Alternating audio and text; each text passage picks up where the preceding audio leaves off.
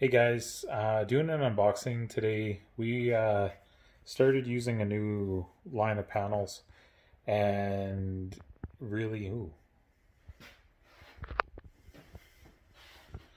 there we go. Started using a new line of panels and I installed one today. I got another one here today just to show you guys, but started installing a new line of panels, and they're a very premium panel, and some of the stuff I had to kind of work through today. I wanted to put out some information on them in case anyone else starts using them. That way they know too.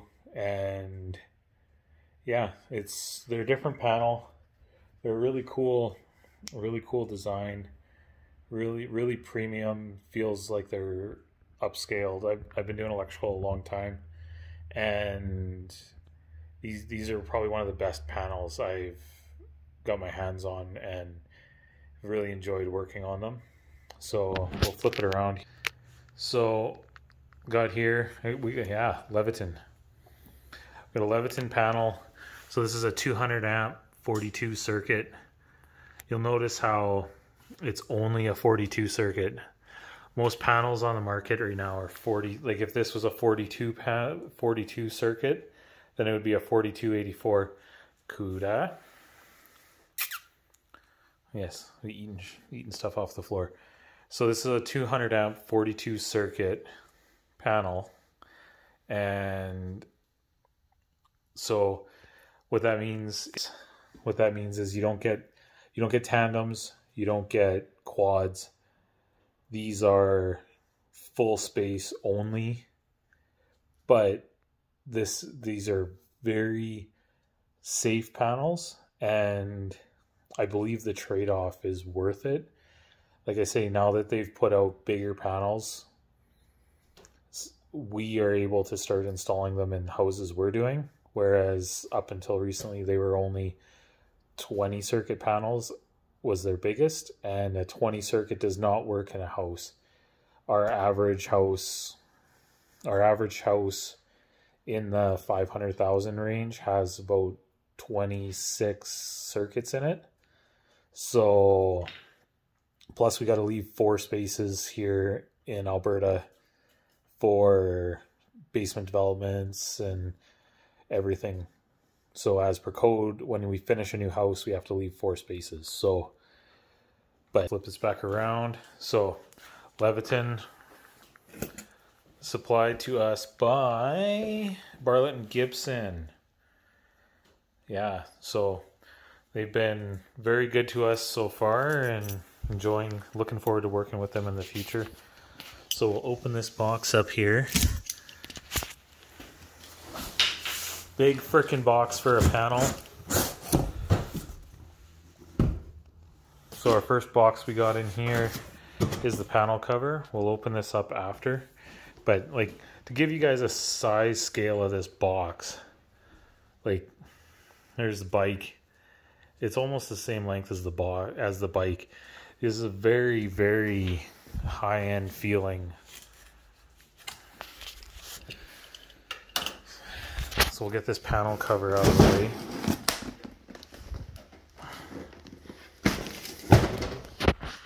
So that's what you get next. And it's cool. Gives you a dust shield or a paint shield that can all be marked with what circuits are what, how many amps. It's very convenient, very nice touch.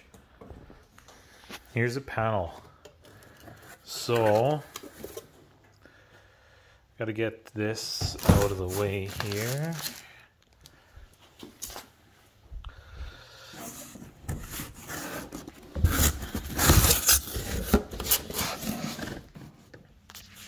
Two seconds.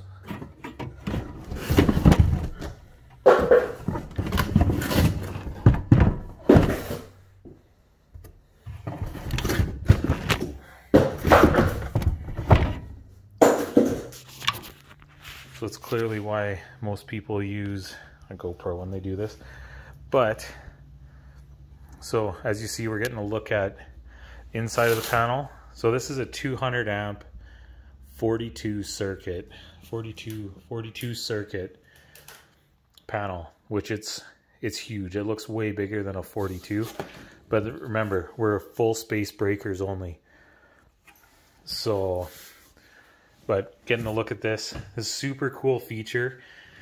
Everything mounts to the panel.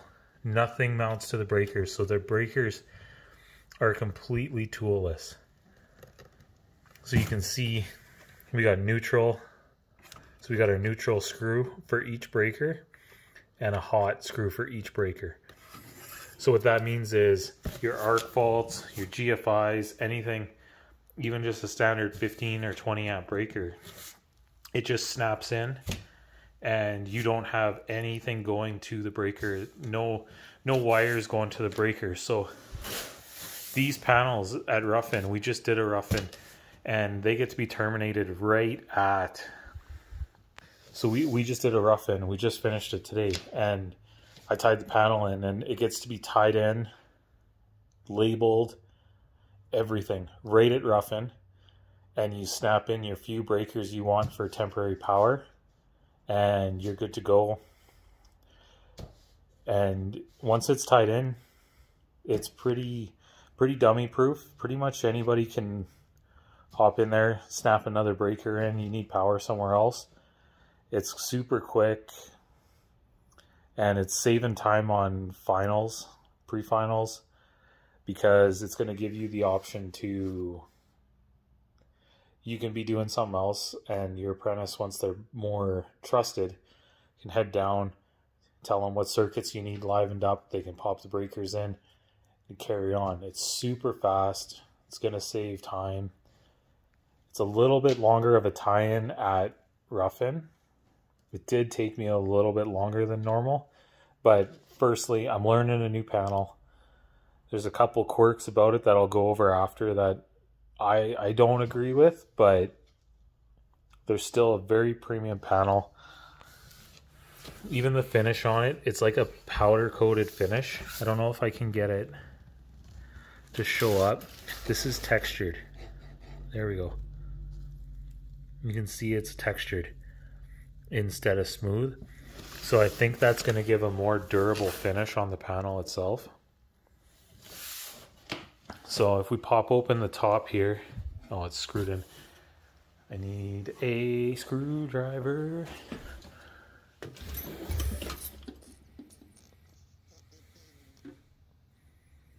Where is my screwdriver?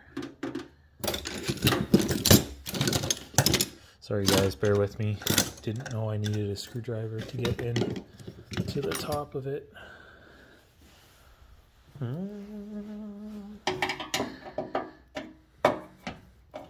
Too big. It's wrong, Robbie. There we go.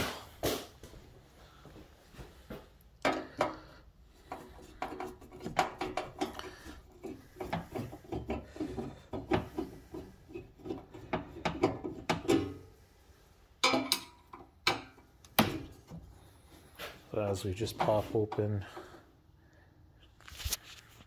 still think that's the wrong Robertson, but it's going to do the trick for us. As we open it up,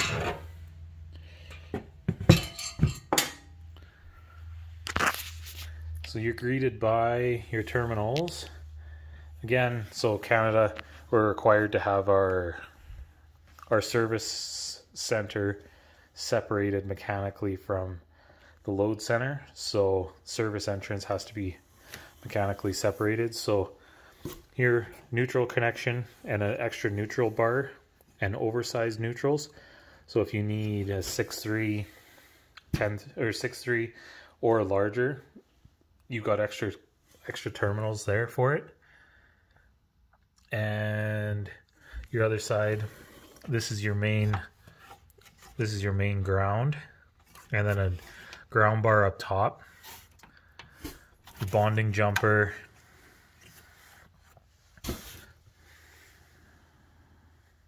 so, and like I say, this is a 200 amp panel. Main connections are just behind two safeties, So there's your two lines, your two hots. So the other really cool feature that we were talking with Leviton on is this main bus is rated for 200 amps. So, and all of their main buses are rated for 200 amps.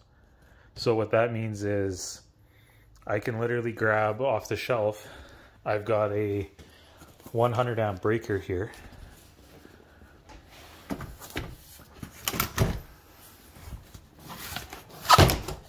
So I can open up this. This is how your 100 amp breakers are going to come for if you need to do a service change. Comes with a new looks like a new bonding jumper and screws, which is always good to have. And then this is your 100 amp. So it's exactly the same footprint. It's exactly the same everything. Everything's rated for, so your 100 amp. So when you buy a 100 amp panel, and you buy a 100 amp panel, 100 amp 30 circuit, 42 circuit, 60 circuit, or 66 circuit, sorry. They are all the main buses are rated for 200 amps, which means that you're gonna get, if you end up down the line and the clients need more power, or say they didn't have a 200 amp on the shelf, but they got a 200 amp breaker and a 100 amp 66 circuit, and so you can get to site, swap out the main, and you're good to go. So you don't have to get all the guts out of the inside like you have to with a lot of the other brands. Like I say, I've worked with a lot of different brands, and these are by far the most premium feeling and some of the coolest features on these panels. So I said I was going to go over what I don't like. So I'll go over what I don't like before I move to the panel cover.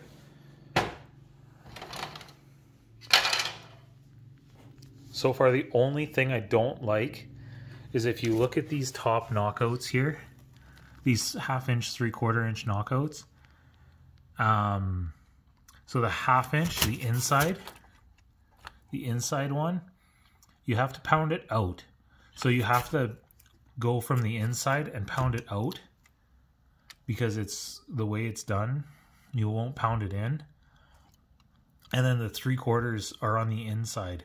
So for us personally, as a company, we use metal 1-screw connectors to bring our main feeder or our branch circuits into the panel. And it's making it so that today was a big pain to try to get these knockouts out, and then trying to get my 1/2 inch connectors in. I bent a couple of the 3/4, because as you're trying to persuade the connectors in, you're bending the 3/4. So you're bending the back of them. So what I ended up having to do was pound them in facing down and then rotate them 90 degrees, because these are welded on the top and bottom instead of front and back. So that's meaning that they're bending when you're trying to force them in. So beyond that though, terminated up really quick. The extra ground bars in the bottom here for your two sides. I wish there was another ground bar up high on the right hand side, but it's not going to be the end of the world. Your grounds can chase down and terminate. It's still going to look super clean. And yeah, so that's the panel. We'll show the cover. They are by far the easiest knockouts I've used. The panels knock out super easy. I was very surprised at how easy. I'm used to working with Schneider Homeline stuff, and their knockouts are not very easy to knock out sometimes, but these ones were definitely very, very easy in comparison. So here's the panel cover. Comes in a nice box too. Nicely packaged.